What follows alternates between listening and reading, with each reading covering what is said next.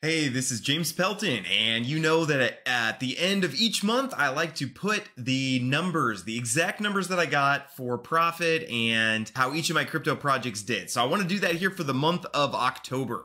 And so let's go ahead and start with the final, okay? So I was actually, drum roll here, I was actually down about $14,000 from October to September. And we'll talk about why that is, what happened, what's low, what's up, what's down, what's all around. Let's just talk through all the things. So let's go ahead and start actually at the top, and we'll kind of just see how different things did. So first we have drip, and drip, I increased my holdings by about 5,000 drip, made 6,000 fewer dollars. Okay, so drip, the price has been going down quite a bit. People said, oh, when Animal Farms launched on October 18th, it'll help.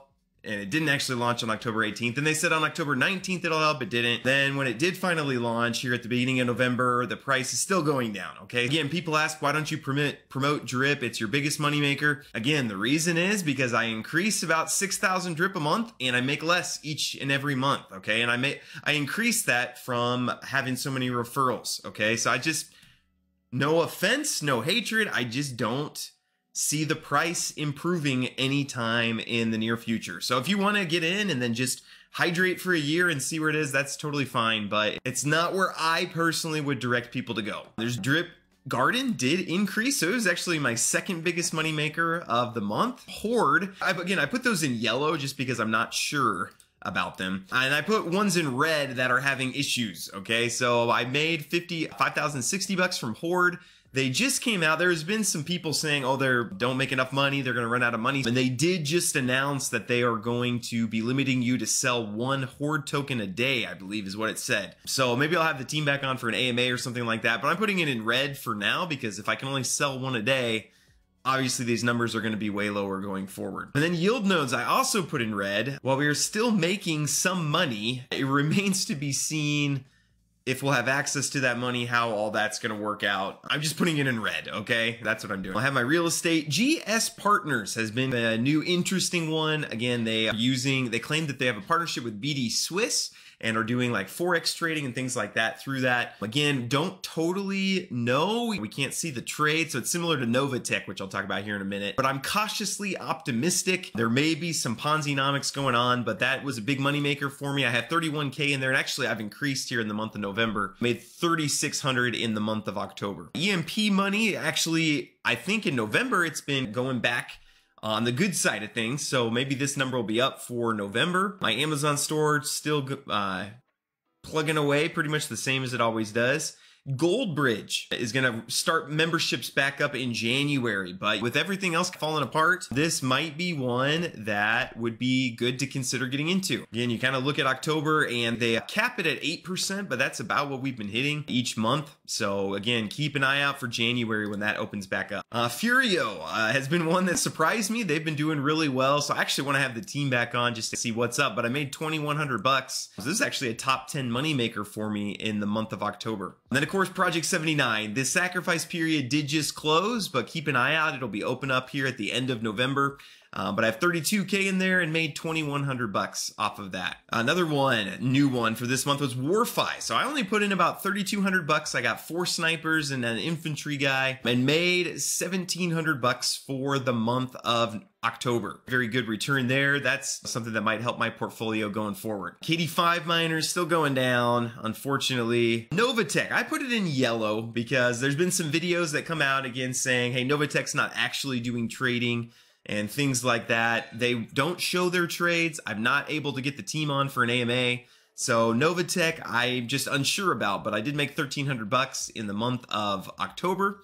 So put it in yellow. It's not red, but it is yellow. MDB, and I just put money in November into their farms, so the November numbers should be up quite a bit. For October, made 1,200 bucks just off of my holdings there, just staking. This video is brought to you today by Caleb and Brown. So you guys know that one of my passions and goals for my YouTube channel is to help average people get into crypto. A lot of times it's difficult for people. You send money to the wrong address and it's gone, you get scammed. All sorts of things can go wrong. So Caleb and Brown kind of helps protect you and help you get started with crypto. You create an account And then you speak with a broker, and there's no fees for any of that. And then they will help you do your trades. So they'll help you buy Bitcoin or help you buy Ethereum. So again, great service for somebody who's not real comfortable in the crypto world, but who wants to get involved. They've been going for about 6 years. They have over 21,000 customers. They work in 107 different countries. So it's really a place where you can easily get going in your crypto journey. If you're interested in getting started, again, you can just go to the website and click Start Investing Now.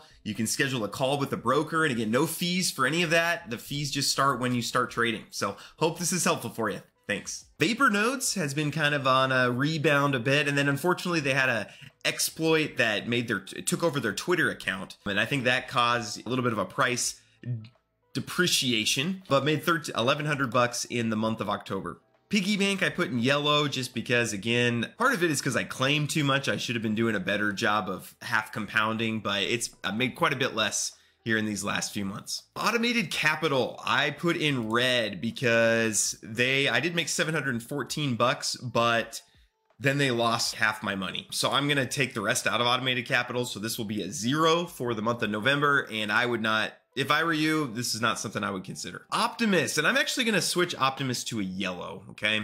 So again, Optimus been doing well for a long time. A lot of YouTubers and a lot of people have just been saying that they don't think there's actually bots being run, and there's just a lot of manipulation going on and things like that. I don't know what all is going on. Maybe I'll have DeFi Dude on for an AMA, but I'm just gonna put it in yellow for now. But I did make $550, and I just got into Optimus. I made $550. Shiny Jackal trading bots made $387. So it was about a 4.3% return for the month. So again, that's not super high, but we didn't have a lot of volatility. One concern I have with the bots, which I'm gonna be addressing with the guys, is if the markets make sharp going up or sharp going down, will bots get stuck? I have a short bot that's been stuck and losing some money. So remains to be seen, but I do have it in green. Still really like my bots there. Stable fund, I also put them in red because it's confusing and no one knows what's going on with it. And I did keep $950 in there that I'm gonna roll into is this V4 or V2? I don't know what it is, honestly, but yes. Stable fund, I'm putting in the red. Flux, I did get a Flux Node, okay? So Flux,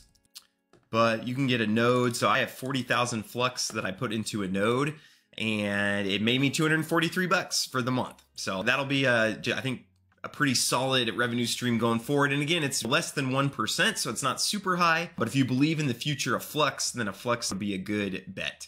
A lot of this didn't change too much. My grape is becoming more and more my grape is losing value each and every day. The last thing I wanted to mention was Freeway. So I have them in red also. They have pause withdrawals. It's a little unsure what their future is as well. So I have 18K in there, but I did not make any profit for the month of October. So there's my final numbers. Again, I had about 1.3 million. September made 103K. October made 89K. So it was about negative 14K, but it was a 7% return on my capital. I would say that's about what I average. I think for September, it was 7.68%. So down a little bit. Oh, I should mention too, Wealth Mountain is gone and my Ethereum miner is no more as well. So I hope this is helpful for you. Again, just want to show you what is possible, how different projects are doing. Need you guys to hit the like button and also comment what other projects I should be looking at. I know Frosted Flakes is one people keep mentioning, but yeah, comment down below. Again, comments help the algorithm as well. So just comment something, just say hi if nothing else. But yeah, I appreciate you guys. I know things are down, but I do feel like I'm getting in a better position all the time. You're working through the rug pulls and things like that, and you know, Lord willing, one day the bull market will return and maybe every project on my list will be green and I'll be excited about everything again. So I am going to be looking new things to keep an eye out for in November. I have a Facebook dropshipping store. I'm going to be setting up another Facebook store. But again, I'm looking for some revenue streams outside of crypto. I'll probably go harder into Project 79 just because there is revenue there. I really enjoy what I do. I'm not overly concerned about the state of the market. You just keep chugging away, learning, and moving forward. So appreciate you guys. Hope you have a great rest of your day. Thanks.